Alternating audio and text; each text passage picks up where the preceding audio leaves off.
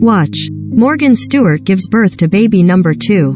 Bringing the style. Bella Hadid and Jacob Elordi hit up an immersive experience event for Burberry in Beverly Hills, Calif, on Feb 18, to celebrate the takeover of the British brand's Spring/Summer 2022 collection. Bella, 25, arrived wearing an asymmetrical twist on the classic Burberry trench coat, teamed with matching khaki leggings and cut-out semi-sheer bodysuit.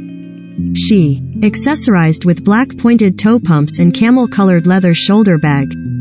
Jacob, 24, who recently sparked dating rumors with Lori Loughlin's daughters Olivia Jade, looked dapper wearing a brown sweater over a shirt and tie, along with black dress pants and crossbody bag.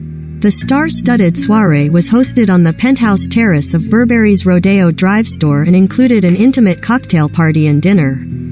The immersive experience was based on Chief Creative Officer Riccardo Tisci's presentation Animal Instinct, according to the brand. Other guests included Lori Harvey, model Camilla Moroni, YouTuber Devin Lee Carlson, actor Travis Bennett, designer Sammy Miro and DJ Zach Bia.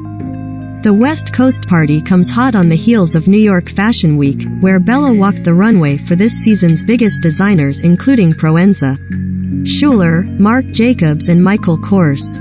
While she may seem picture-perfect, the supermodel has been candid about sharing her struggles with mental and physical health including Lyme disease, anxiety and depression. In November, Bella shared a tearful selfie while reflecting on breakdowns and burnouts, to better communicate to her mom, Yolanda Hadid, and her doctor how she was feeling. I would have really depressive episodes and my mom or my doctor would ask how I was, and instead of having to respond in text, I would just send them a photo, she explained to WSJ magazine. It was the easiest thing for me to do at the time because I was never able to explain how I was feeling. I would just be in excruciating and debilitating mental and physical pain, and I didn't know why.